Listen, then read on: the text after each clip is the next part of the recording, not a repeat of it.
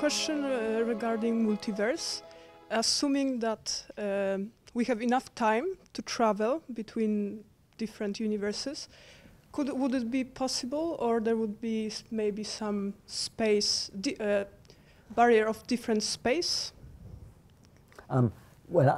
Most people say it would never be possible to travel to another of these space-times. Assuming that we have time, or that yes, we can pass by the speed of light. Well, even then there might be limits, because it's true that in principle we could, if we could go very close to the speed of light, we could get to the very distant galaxies I showed you.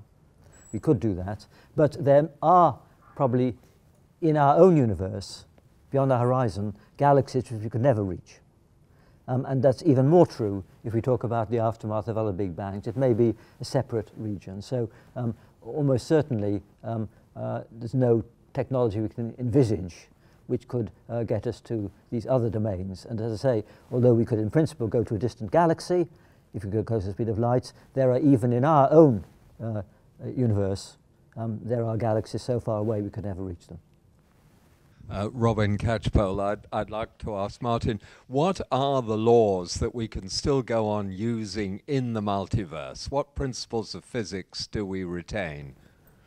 Well, again, I'm not an expert, and I think that is one of the key questions. I mean, there may be some bedrock laws which apply everywhere, and some which are relatively parochial. I mean, there's a nice analogy which Paul Davies gave in one of his books, which is based on snowflakes.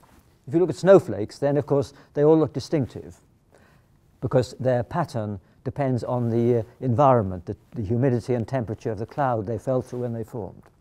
But they all have hexagonal symmetry, because that's a feature of the water molecule. So in snowflakes, the hexagonal symmetry is a sort of bedrock feature of them all, whereas the pattern is an environmental accident, as it were. And that may be an analogy with the situation here. If you imagine different Big Bangs, then there may be some features which are common to them all, but there may be other features of symmetry breakings, etc., which may happen differently. So some of the laws may be bedrock universal, others may be parochial bylaws in our cosmic patch, as it were. But of course, that's a program for the future. We just don't know how it'll pan out. But of course, we do know that among some string theorists, it's common to suspect that there are many different vacuum states. Rather than just one, that means different values for lambda and maybe different microphysics in the different states. That's an idea, but all this is speculative. I should really give the health warning again that everything I said about the universe before 10 to the minus 9 seconds is very speculative, although slightly less so than it was before 4 o'clock today. Yeah. Uliana Gubiniuk had a question.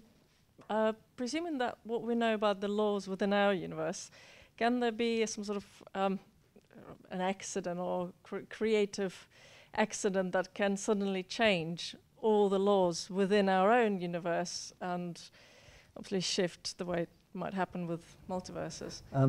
Well, we don't know, but there have been ideas. In fact, there were some people who thought that we should be careful turning on the accelerator in Geneva, because if it achieved conditions never achieved before, then some people thought it might sort of create a black hole or rip apart the fabric of space and do something catastrophic like that. So there have been ideas in the past that would say that our space may be so-called metastable, rather like if you have a very pure tank of water, you can cool it below freezing point and no ice crystals form, and then you put a little grain into it, it suddenly all freezes. That happens. And so there were some people who thought that our universe could be like that, in that the state of our space is not the lowest possible state, and it could be triggered by some tweaking, as it were, into a lower state. That's a possibility, but I would say that's thought rather unlikely. Isam Kurbaj. Now, I am actually intrigued by the picture you were showing, the relationship between the stars and the planets and the way how they are relating to each other. What happened to the planets when the stars are dying? Well, when the sun dies, then a lot of the sun's material will blow out and it'll get very hot. So we think that the inner planets, Mercury and Venus, will be engulfed. The Earth will not be completely engulfed by the debris, but it'll get very hot and the Earth will be uninhabitable. And so when we look at those stars which have died and exploded, then we of course do wonder, were there any people living on planets around those stars who maybe they're no longer. But I think if we think about the future of life on this Earth, then the end of our sun is 5 or 6 billion years away. And that's longer than the time it's taken us to evolve from the very first organisms. And so any creatures who witness the death of the sun, who have to worry about it, they won't be humans, they'll be as different from us as we are from bacteria, because there's been lots of time for evolution. And so they may have solved the problem of how to escape. Mm-hmm. So we expect answers, not questions from you. Well, I just can't resist commenting that the experiments that we do at the Large Hadron Collider at CERN are just experiments that nature has been doing, for Exactly. billions of years. We're just reproducing cosmic ray collisions.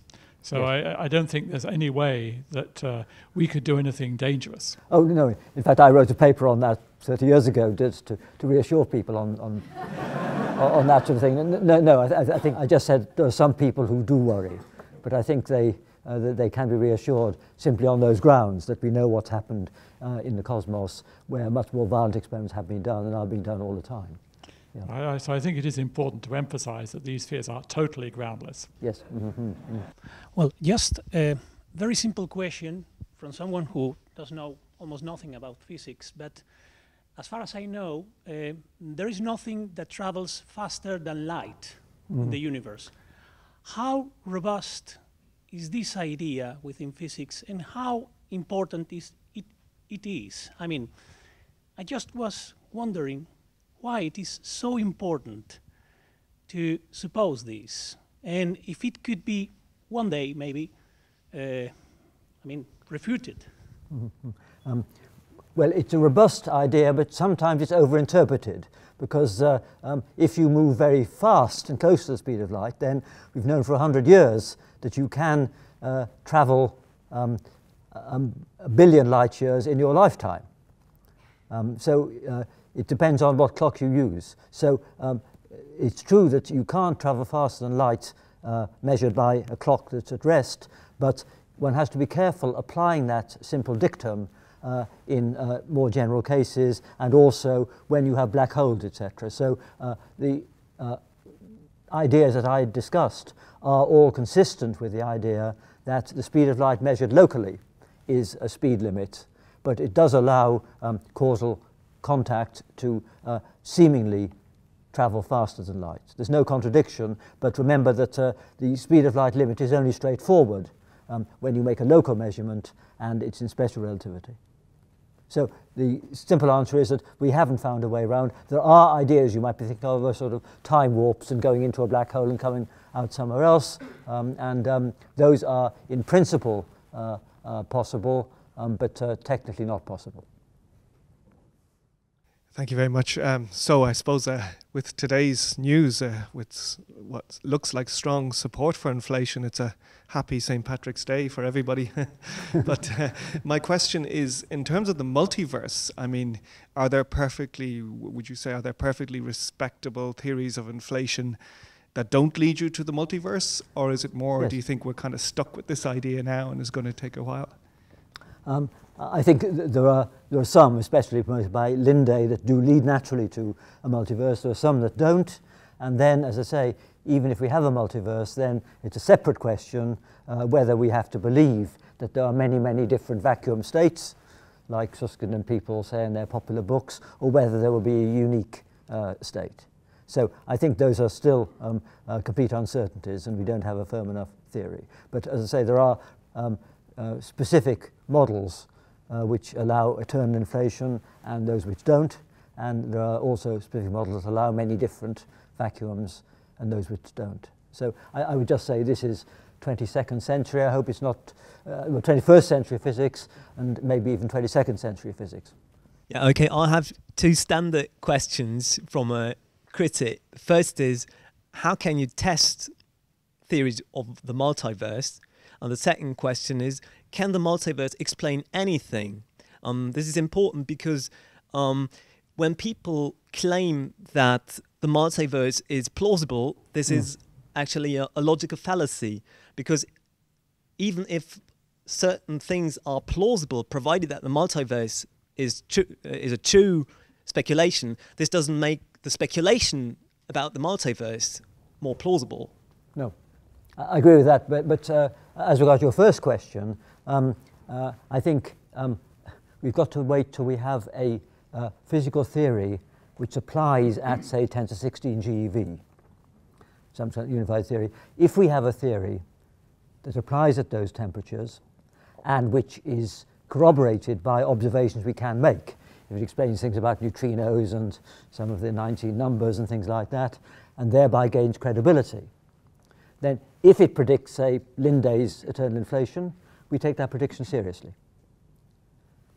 I think it's very important that we don't need to be able to test every consequence of a theory. We need to be able to test enough consequences to gain confidence in the theory, and then we believe other consequences.